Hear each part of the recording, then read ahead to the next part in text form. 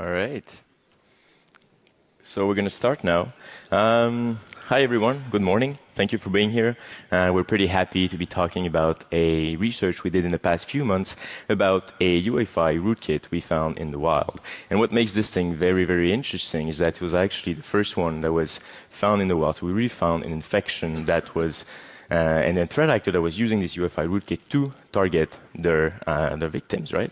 So before we dive in, I just want to introduce ourselves. So my name is Boutin, and together with my colleague Frederic Vachon, we are both malware researcher. We're both based in Montreal. We work as malware researcher for a security firm called ESET, and we do malware research as a work, right? So we do reverse engineering mostly, and we try to piece together different campaigns. So if you looked at our title, you saw that we actually attribute this UEFI rootkit to a threat actor we called Sednit, but it also goes with different names. So we have Fancy Bear, APT28, Strontium, they're all aliases for the same group.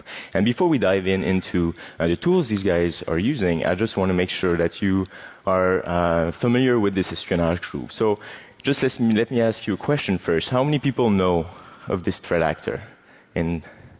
Okay, cool. So about half people, probably. So it's an espionage group. So they don't do cybercrime for really money. They do it to gain information on their victim system, right? They've been active since the early 2000s, and they were very visible in the past few years because they did some very notorious hacks. So I'm just going to highlight some of them. So maybe you remember the hack of the Democratic National Committee, or the DNC, that happened in 2016. It was leading to the US presidential election, and they compromised a lot of systems, and they were able to leak emails and leak them online, and a lot of people were seeing the conversation happening inside the DNC.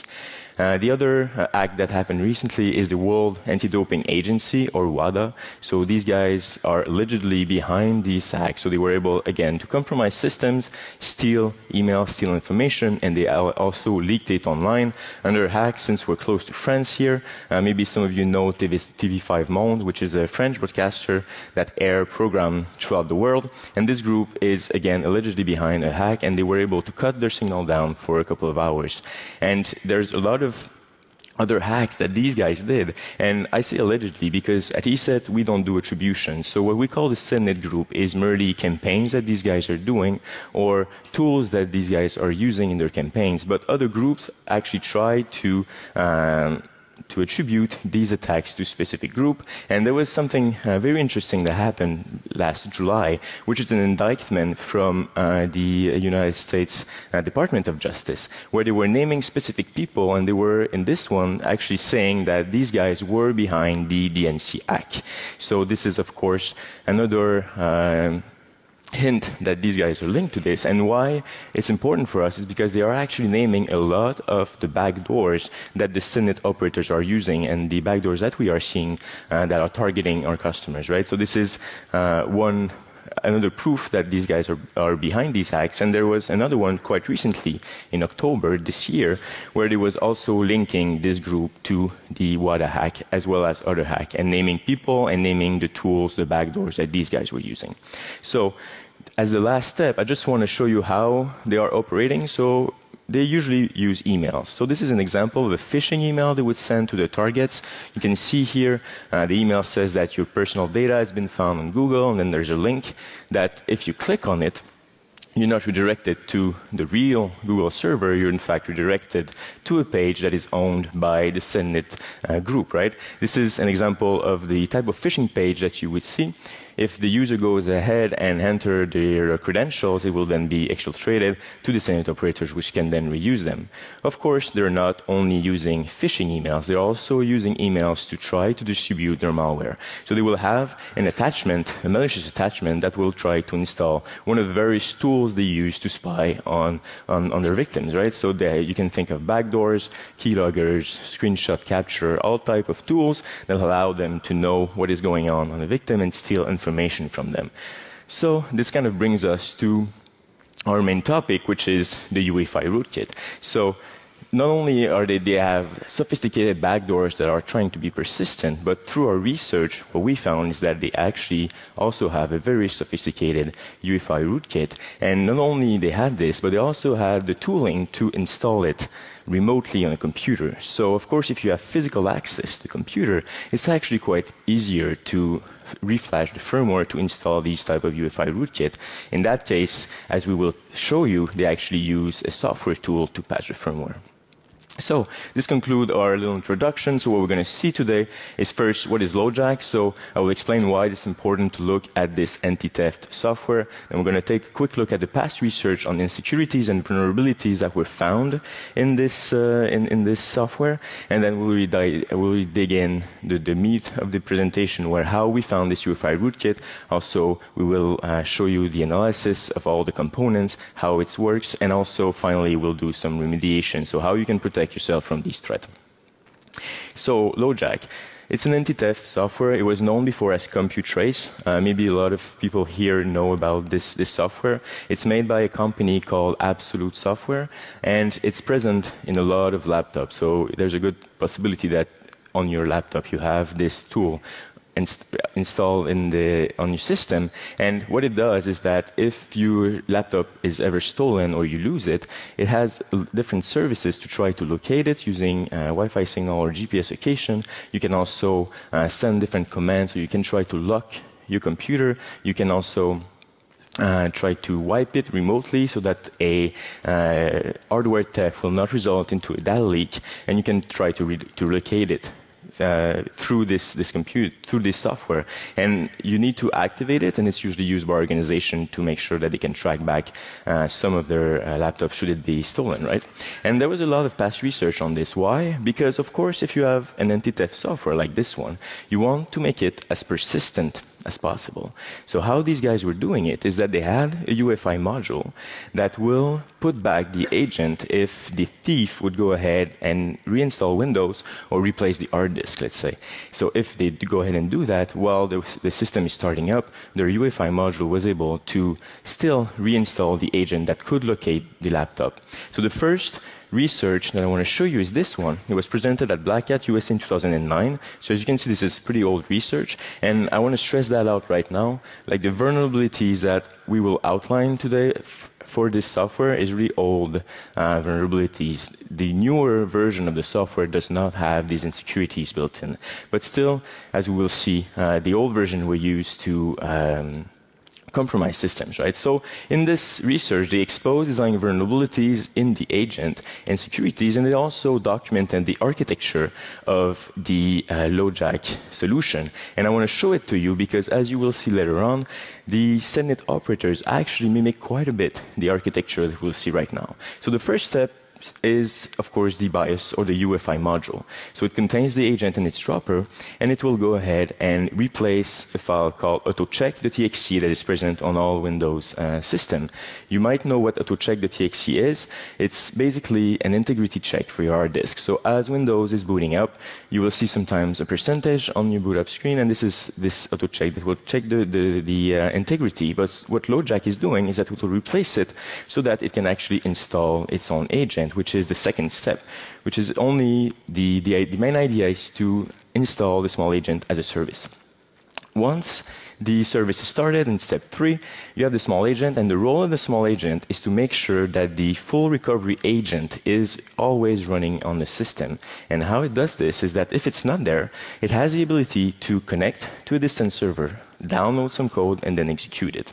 So you can see right away the vulnerability that could happen if someone could actually control how the agent is where the agent is connecting itself to. And how it will do it is also very strange in terms of legitimate software, because how it will do it is that it will first spawn a service host process, then inject a DLL inside, then from there will spawn an Internet Explorer process, inject the DLL again, and we'll use this as a point to reach out to its distant server, which is not something we see regularly in legitimate software. In fact, this is something we see all the time in malware, right? So this is kind of a strange behavior for legitimate software. And then the last step, which is the fourth one, is a normal operation. The recovery agent is running on the system, and you have basically the mean to locate and recover the laptop. So you might wonder how the small agent is actually trying or to reach out to the server. How can it know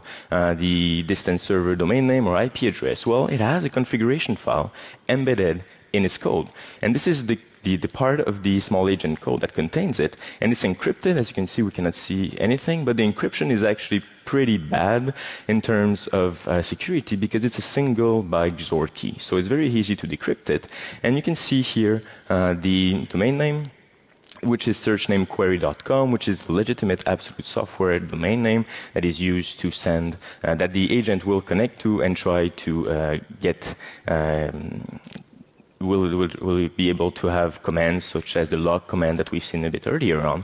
And the 4 bytes preceding this domain is actually an IP address. So the bad thing about this one is that there's no integrity check. So the file is not signed. So anyone that has access to your system and is able to override this configuration file can actually make the small agent connect to a server of its choosing, right? And I'm only showing this particular vulnerability to you because it's the only one that matters in our case, because this is how the Sednit operator actually did it. So although these vulnerabilities were quite old, so we saw the research was in 2009, we didn't see a widespread use of this vulnerability in the wild until May 2018, where the Assert team from Arbor Networks published this blog post, which was called titled "LoJack Becomes a Double Agent." In this blog post, what they found is that there were a lot of small agent modifications in the wild where the attackers would change the configuration file to point to a domain that they own, an IP address. And what was very interesting is that these domains, these IPs, were already seen before. In fact, they were used by some Sednit tools. So that's what the first link was, that these small agent might be related to Sednit, right? So we saw this and we thought, okay, so what's the most likely hypothesis that this small agent would come in a system? And if we go back to the architecture slide, of course, SEP3 is a likely scenario where we already know that Sednit operators have a lot of backdoors at their disposal, so they could only use these backdoors to just drop the small agent. So of course, you don't benefit from all the persistence mechanism that the total solution of LoJack is giving you. You don't have the UEFI module, but since you're only changing a few bytes in a small agent and that it is legitimate software, you're still benefiting from the fact that a lot of AVs are actually whitelisting this small agent. So it's a likely scenario that they would just rely on the small agent and that's it. But at that time, we just dig in our telemetry and try to find out what exactly we could find and how big this thing was, right? So this is a configuration file that I showed you earlier, and what we found is that all these small agents that will link to the LoJack's campaign were based on the same small agent. So it was all a small agent compiled in 2008, and all they were doing was changing configuration file and a couple of bytes here and there, but in totality, the vast majority of the changes was only in the configuration file. But it allowed us to retry and do a wide spray and try to find who exactly was targeted. And we found some organizations that were targeted by this LoJack's campaign. So they were mostly in the Balkans, Central and Eastern European victims, and there were only a few organizations, and I want to stress that out because we know that Sednit is targeting a lot of people, a lot of organizations worldwide. But what we found is that it's only a subset of these targets that were actually targeted by the LoJack's campaign. It was mostly military and diplomatic organizations, which is in line with the target that that Sednit group usually targets. And what's interesting is that in all of these organizations, we were also able to find traces of other Sednit tools, which reinforces our thinking that this tool is really linked to Sednit. So we're now at a point where we're wondering, okay, like, is it the end of it? Is it only the small agent, or we're actually going to find something better, something more deeper than that, right? So before we dive in, I want to show you an interesting blog post which was published in Various Bulletin by Kostin Ryu, the director of Great at Kaspersky, where he's saying that he's wondering where are all the A's in APT, and of course A mean advanced. And what he says is that there are many cool research going on in the security industry, and that no nation-state actor has actually used it. And one of them is actually this one, which is we have yet to observe a real-world UEFI malware. And it was funny because we were about to publish our report, and this is definitely something we knew that would probably be crossed out pretty soon. So before we look at the different tools that we found that led us to the UEFI Rootkit, I just want to show you this tool. So it's called Read Write Everything. It's a tool that is available online at readwriteeverything.com, and it's basically a tool that allows you to read and write. The name is pretty convenient. It allows you to read and write a lot of information about your hardware. So you have access to platform configuration, registers, and it gives you a whole lot of information about the hardware that your system is using. And how it does this? Well, it needs a kernel driver, right? And of course, when newer version of Windows all require the kernel driver to be signed. So this is the legitimate code signing certificate that is used by the kernel driver. And we found this specific driver in a lot of the networks that we investigated in link with the LoJax campaign. And it's funny because it's not the first time that this driver is reused for nefarious purposes, but in our case, it was really the first hint that they were really maybe after the hardware itself, the firmware. So the first tool that I want to show you is this one. It was called info.uefi.exe, and it's using the kernel driver, and it was just dumping a lot of information on the platform, logging it in the log file. Here I'm only showing a small excerpt of it, but the log file would be very big compared to that. And as you might know, if you are trying to target the system firmware, you need to have a lot of information, a lot of detailed information on the platform itself. So by running a tool like this, you get information on the manufacturer of the firmware, the motherboard, and it can allows you to see whether there are some known vulnerabilities and there are some misconfiguration that you can then reuse to actually patch the firmware. So if we go back to the architecture slide, so we already know that step 3 could have been what these guys were doing, just using a regular backdoor to install the small agent. But let's see what is the step before that.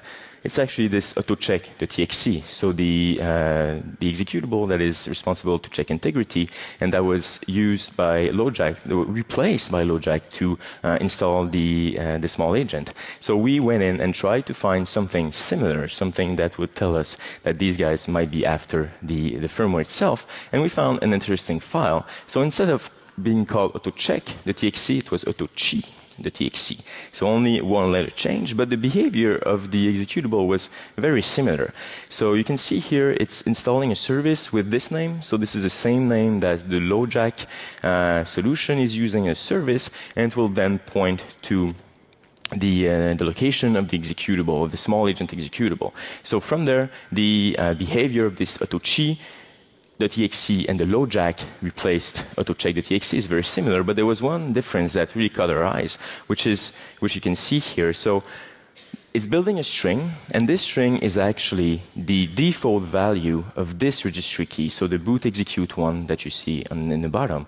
And this is actually the registry key that owns the path to the autocheck.txt. So we didn't know what was the value before that, but we know that this autochi.txt is actually putting it back to its default value, probably in an attempt to hide that it was ever changed, right? So that was, at that point, we knew that they were at least trying to get to the firmware, because you don't do all of this, you don't go through all these trouble if you do not have something in mind. So we kept on digging, and then we found the jackpot. So this is a tool called rewriter read.txt, and it's a tool that is used to dump the SPI flash memory and write it to disk, right? It still uses the read write everything driver, and uses these 4 IOCTL code to write and read memory mapped IO, and also to read and write PCI configuration register. So the attacker will use this tool to dump the firmware of the machine. So we, of course, reverse engineered it. There were a lot of debug strings, actually. So it kind of indicates that this tool was probably under heavy development. But it also helps us, because as reverse engineers, you have debug strings. It makes your life a lot easier. So it consists of mainly 3 operations. So it will first log the information of BIOS control register. And Frederic will explain you why it's doing this and why it's important for the attacker to have this information. Then it will locate the BIOS region base address. and will finally read the UEFI firmware content and dump it to a file. So it does not have the capability to actually upload the file to a malicious server, but as Sednit operators already have a lot of different backdoors at their disposal, they could actually just pull the file out without the need for this tool to actually being able to communicate with a CNC server. And I just want to show you very quickly how it reads the flash memory. So this is very common. This is how you basically interact with the SPI flash memory. You first just initiate the transaction. You will say to the chip that you want to read it, how much bytes you want to read it, how much in the block that you want to read, and then you will just cycle through the whole memory mapped region and be able to recover all the firmware on the chip and then dump it to disk. So this is how this tool was working. So now Frederic will talk to you about the other tool we found. Okay, so another one of the tools that we found on some compromised machine is called RE-Writer Binary, and it is very similar to RE-Writer Read as its name suggests. So it also contains a lot of debug strings. It also uses RW Everything's driver, and it does basically two things. The first thing it will do is that it will add the UEFI rootkit to the previously dumped firmware, and it will write it back to the SPI flash memory. So let's look at the patching of the UEFI firmware. So before we dig into this subject, there's just a couple things here that I want to introduce, just to make sure that we're on the same page. The first thing I want to talk about is UEFI. So UEFI stands for Unified Extensible Firmware Interface, and it is a standardized specification that defines the software interface that exists between the operating system and the firmware. So a UEFI compliance system will provide a set of services to UEFI applications. Here read operating system loader. There could be some other UEFI application, but usually it is an operating system loader. So one of these services are the boot services. So these services are available to the firmware, but once the operating system is loaded, these services are not available anymore. And there are the runtime services, which are some other type of services that are also available to the firmware. But when the operating system is running, these services are still running. So a kernel driver, for instance, can make calls into these services. And from a security standpoint, what's interesting with UEFI is that there's no more master boot record or volume boot record involved. So there's no easy way to hijack the boot control flow. So, okay, the second thing I want to talk about are the driver execution environment drivers, so the so-called DEXI drivers. So DEXI drivers are PECOF images, so basically Windows executables, and they are kind of the core of UEFI firmware. So they can do many things. Some of them will be used to abstract the hardware. Some of them will be used to produce the UEFI standard interface, so the boot services and the runtime services that I just spoke about. And they can also be used by a firmware vendor to extend the firmware by adding, by registering new services, the so-called protocols in the UEFI specification. DEXI drivers are loaded during the DEXI phase of the platform initialization, and they are loaded by the DEXI dispatcher that we'll also refer to as the DEXI core in this presentation. The last thing I want to introduce for now is the UEFI firmware layout. So the UEFI firmware is located in the BIOS region of the SPI flash memory, and the BIOS region contains multiple volumes. So let's look at it in a bit more detail in UEFI tool, which is an open source tool for manipulating UEFI images. So here I loaded the typical content of a SPI flash memory dump in UEFI tool, and yeah, let's look at what we have. So the first thing that we see here is the descriptor region, which contains metadata about the remaining of the data in the SPI flash memory. Then we have the ME region, which contains the Intel Management Engine firmware. And finally, we have the BIOS region, which is really what we're interested in today. As I mentioned, the BIOS region contains multiple volumes. So let's look at one volume in a little bit more details. So here we have a volume which is of type firmware file system v2. And so this volume contains multiple files. These files are identified by by GUIDs. That's what we can see under the name column. And if we look at what's inside a file, well, in a file there are multiple sections. One of these sections will be the actual UEFI executable image. But there are other sections like the DEXI dependency section, which allows to define dependencies for this specific UEFI executable. And we also see here a version section as well as a user interface section. So the user interface section is used to give a human readable name for the file instead of the GUID. And that's what we can see under the text column here. Okay. So now that we have all this in mind, let's go back to RE writer binary and look at what it does. So RE writer binary will parse all of the firmware volumes that it finds in the BIOS region of the UEFI firmware, and it will look for 4 specific files. It looks for IP4 DEXI, NTFS DEXI, SMI flash, and the DEXI core. So why does it look for IP4 DEXI and the DEXI core? Well, these files are used to find the firmware volume where to install the UEFI rootkit. So usually in a UEFI firmware, all of the DEXI drivers will be in the same firmware volume. So when the tool finds IP4 DEXI, it knows that it is currently parsing the volume with the DEXI drivers on it. So it will keep this volume as a candidate for the UEFI rootkit installation. And in some UEFI firmware, the DEXI core may be in a different volume than the DEXI drivers.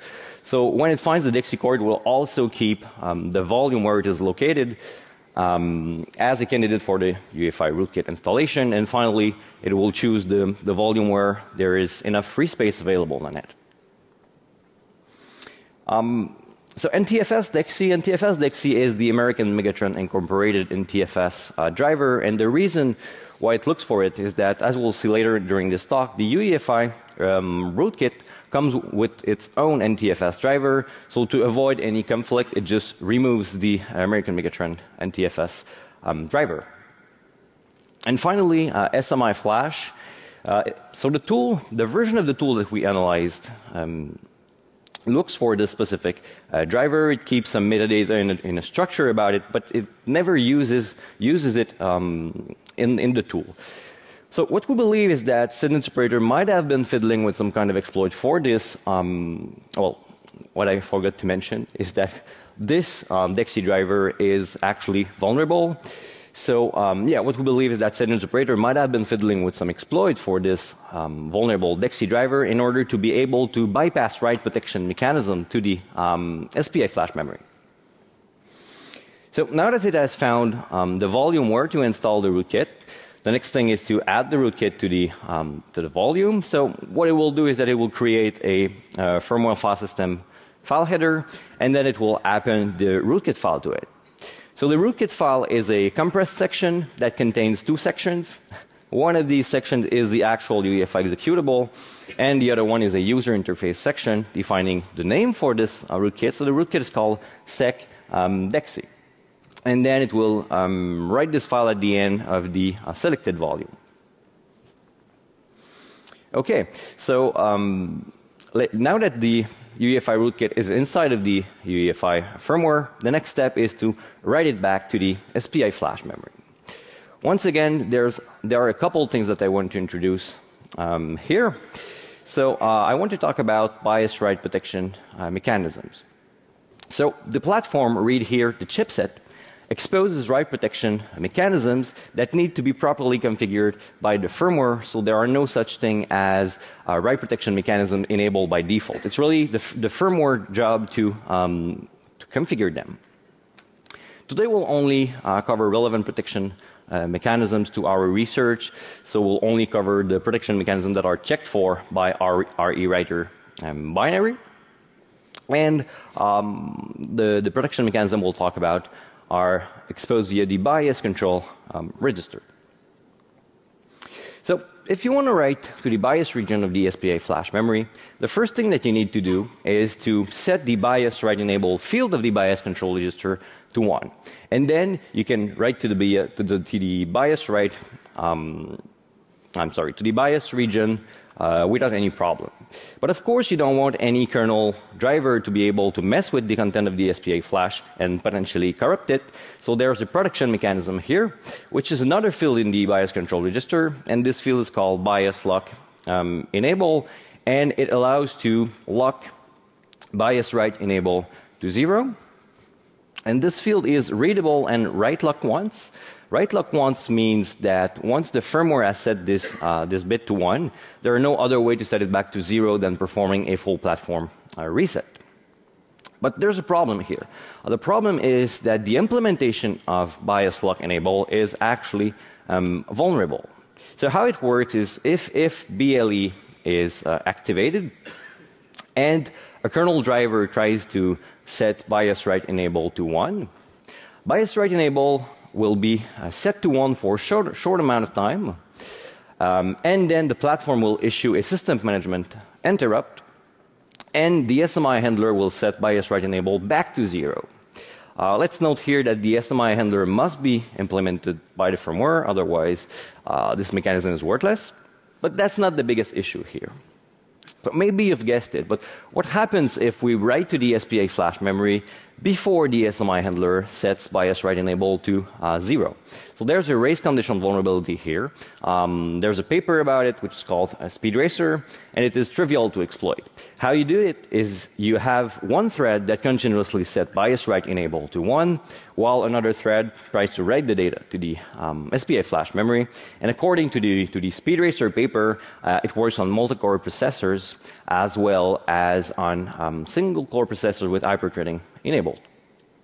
So Intel came up with a fix for this vulnerability, and what they did is that they added a field in the BIOS control register, and it was introduced in the platform controller hub family of Intel chipsets around 2008. So this field is called SMM BIOS write protect disable. The name is a bit misleading, but if you remove disable, that's actually what it does. So how it works is if this mechanism is activated, it won't be possible to write to the BIOS region unless all of the cores of the processor are running in system management mode. And once again, this bit must be set by the firmware. Okay, so now let's go back to RE writer binary. So of course, if I introduce all of these mechanisms, it's because RE writer binary checks for them.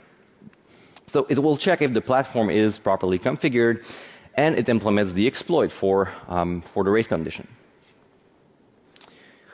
Okay, let's look at the writing process decision tree.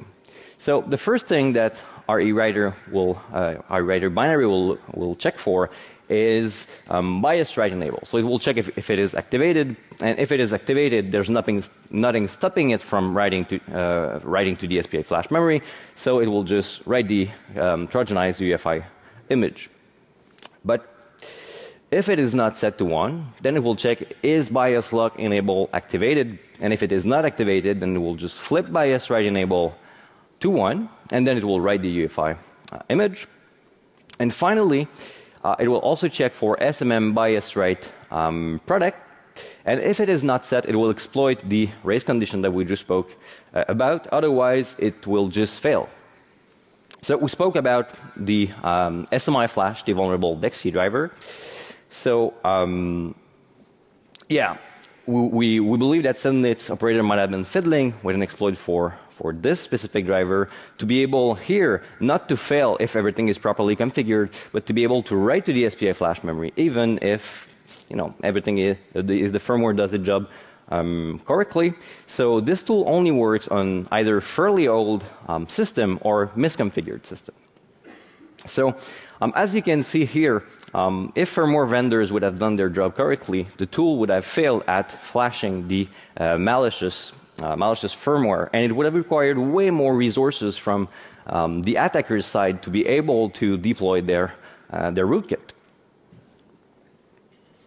Okay, so now let's look very quickly at how you write to the SPI flash memory. It's kind of the standard way of doing this. So the first thing that you need to do is to set up the write operation, and then you can write you just loop around these operations and write each data block one after the other to the SPI flash until you have your whole firmware flashing to the SPI flash memory.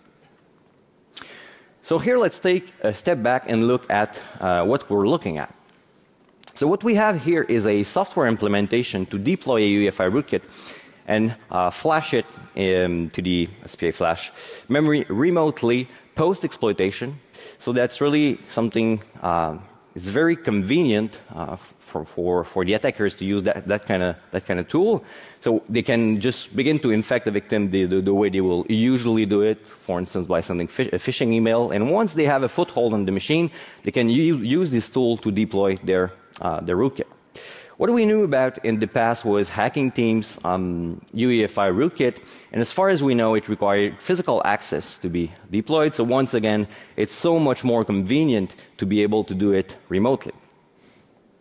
Let's note here that there's no proof of hacking teams' rootkit being used in a cyber attack. It has never been found on a victim's machine, or at least if it has, it hasn't been publicly disclosed.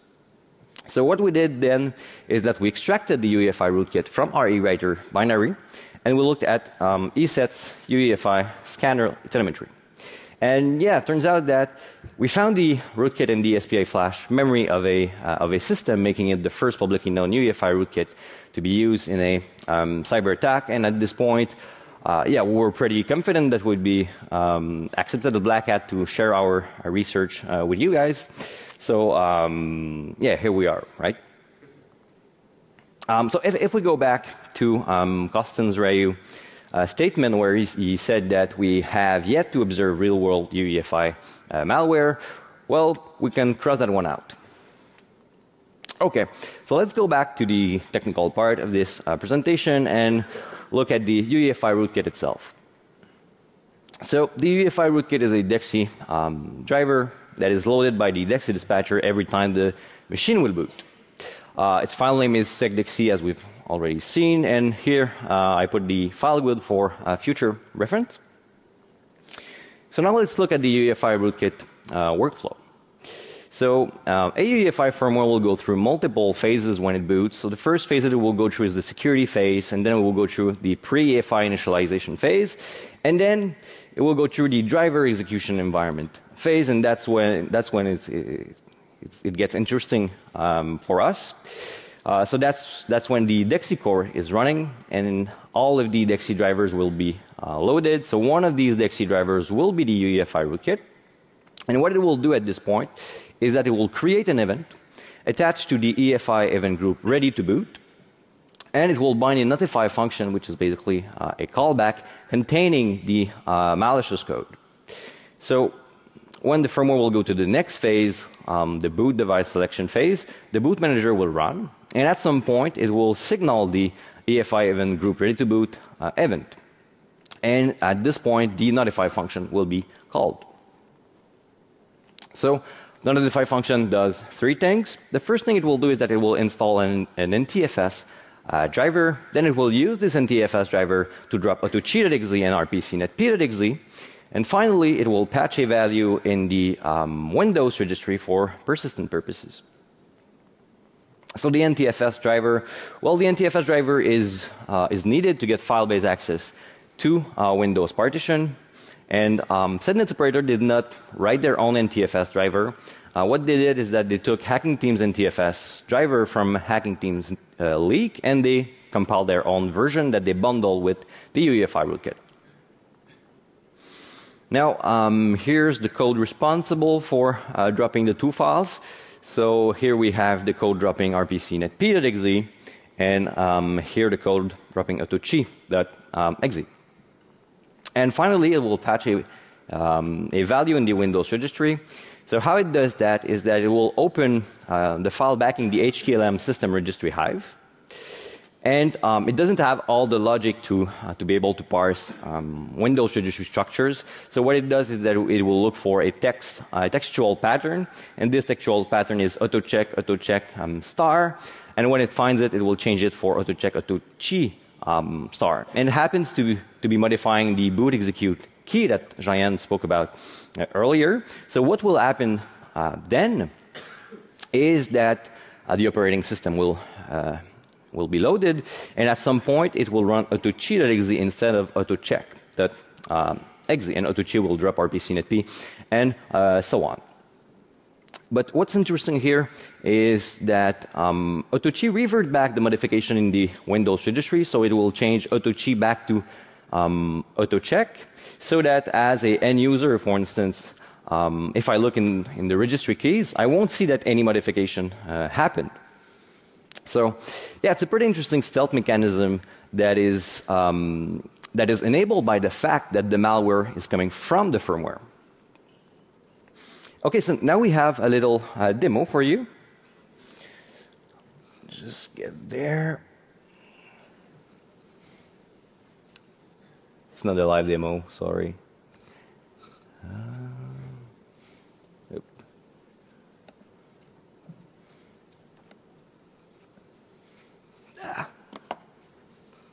I'll make it.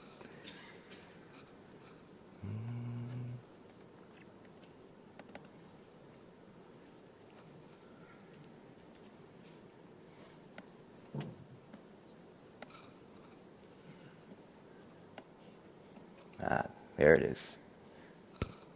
Okay. Not really used to work with the trackpad. I'll just restart it real quick.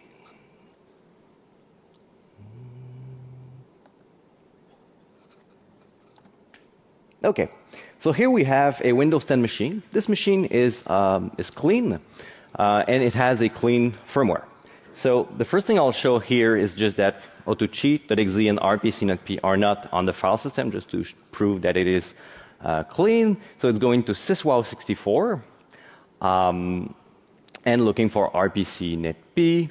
And as we can hopefully see, RPC.NET-P is not there.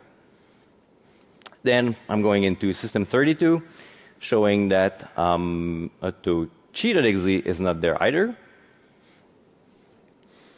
Okay, so the next step, then I'll go into a VMware directory to where the UEFI firmware is located, and I'll change the firmware, the clean firmware, for an infected firmware with the UEFI rootkit.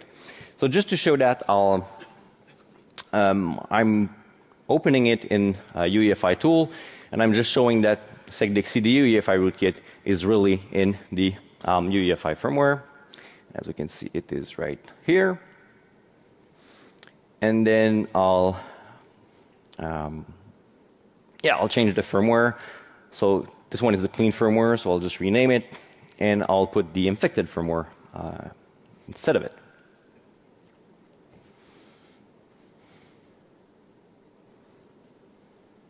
Okay, so now I'll just shut down the Windows 10 machine and start it all over again. Just so that the machine will boot and the UEFI rootkit will be loaded, and it will do all these nasty things.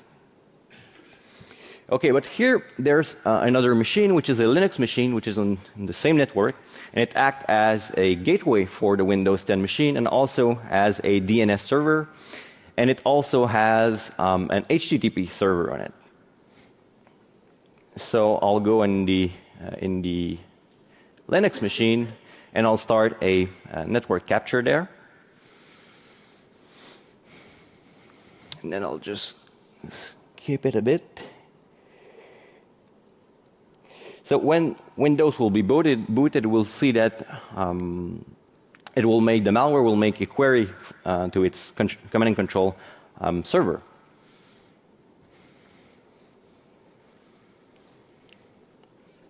Should happen soon. Okay. So yeah, there was a DNS request that was performed for remotepx.net, which is a command and control server, and there was also an HTTP post request with the host header set to remotepx.net. So just to show that everything happened as expected, I'll go back in the Windows 10 machine and show that the files were properly dropped, and that there's also a process running there. So I'm going to C, Windows, syswow64. So I'm looking for RPC-NetP here. So as we can see, RPC-NetP is there. There's a DLL in executable. The reason for that is that the executable, once it runs, it drops itself as a DLL. So that's why there's another file there. And then, yeah, as we can see, AutoChi is there too, alongside AutoCheck. And finally, I'll go in the task manager just to show that there's a process running there.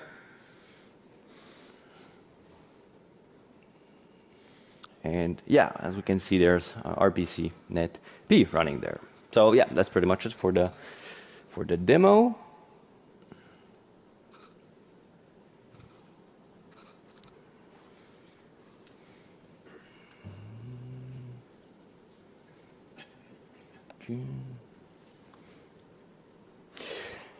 Okay.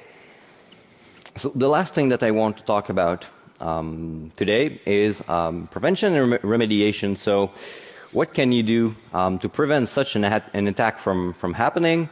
And also, if you find out that you're compromised with a UEFI rootkit, what can you do, right? Okay, so prevention. The first thing and probably the most important thing is that you should really keep your UEFI firmware up to date so that all of the latest patches are available on your system. Yeah, so that's probably the most accessible and most important thing to do. Then you should enable Secure Boot. But let's note here that Secure Boot would not have protected against this specific attack. And the reason for that is that Secure Boot takes the content of the SPI flash memory as its root of trust. So everything that is inside the SPI flash memory is not subject for validation. So what is it used for then? Well, it will validate what's coming from outside of the SPI flash memory, namely the option ROMs, and most importantly, the operating system loader. So what can we do then? Well, what we need is a hardware root of trust. So we need a root of trust that is in a one-time programmable chip that is programmed during manufacturing time and that cannot be written to ever after. And such technologies exist. An example of that would be Intel BootGuard, but also Apple's T2 security chip has a hardware root of trust. Then you kind of need to hope that your firmware configures the security mechanism properly. There's not much you can do. Well, if you updated your UEFI firmware, there's not much you can do. Thankfully, there are firmware security assessment tools available out there, and an example of that would be Intel ChipSec. So you can put this tool on a USB stick and run it on your machine, and this tool will check for all of the security mechanisms that we spoke about today, and even more of them. And also, it will check for this specific UEFI rootkit. So if you have it installed, Intel ChipSec will find it. And yeah, the last thing that I want to talk about is remediation. It's a pretty short part. The only thing you can do is really reflash your UEFI firmware. So you kind of need an SPI programmer, and to be able to, you need to have a clean version of the firmware and write it to the SPI flash memory yourself. It's definitely not something that is easy to do for anybody. But yeah, that's pretty much what you can do. Otherwise, if it's not an option for you, well, you can just get rid of your computer basically and get a new one. So that's how serious this attack is. Now, in conclusion, our research shows that UEFI rootkit are not toys for researchers to play with, but they are real-world threats used in actual cyber attacks. So it might be something that you want to keep in mind the next time you're defining your threat model. And yeah, we won't stress this enough. A firmware must be built with security in mind from the bottom up. And things are getting better because there are more and more security researchers looking into this and reporting the issues that they find. But there is still work to do there. And yeah, also hopefully this talk helped you to know how to prevent and mitigate this kind of attack. So that's pretty much it for us. So thank you for having us. The last thing I want to mention is that if you're interested to know more, to have more details about our research, the white paper is available at welivesecurity.com. And yeah, unfortunately, we won't have time for questions here, but it's still early in the conference, so we'll be around for the next 2 days. So don't be shy. Just come see us and ask a question if you have any. So thank you very much.